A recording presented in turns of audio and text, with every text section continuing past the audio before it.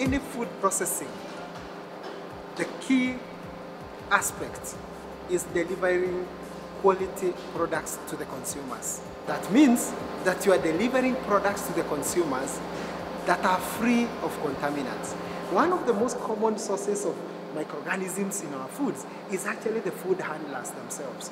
They can introduce these microorganisms from their hands, and that's why we recommend that when food handlers are handling food, they either have to clean their hands or they need to wear gloves.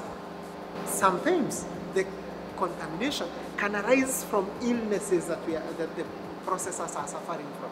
If you are diarrheaing, you can introduce the microorganisms that are causing the diarrhea. If, for example, you have a very bad flu, those microorganisms that are causing that flu can actually be transmitted into the food. That's why it's very important that when you fall sick, you report to your supervisors so that you're excluded from the production floor. Because if you do not do that, the next thing that happens is that the microorganisms that you are carrying in your illness could be transferred into the products. When transferred into these products, they will cause illnesses in the consumers. These consumers could end up shunning your products forever. If this issue escalates and many consumers are affected, your organization can end up being shut down until you address the problem.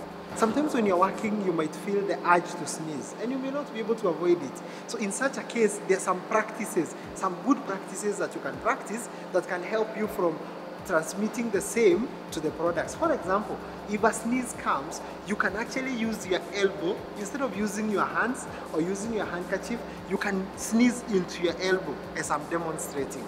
Sometimes you may feel the urge to blow your nose during the processing. It is advisable that you do not use your handkerchief, because your handkerchief could also be very highly contaminated, and every time you use it, you return it to your pocket. It's advisable to use a disposable paper towel like what I have here. You blow into it and dispose into the dustbin. Ideally, you should then wash your hands after disposing it into the dustbin and continue with the process.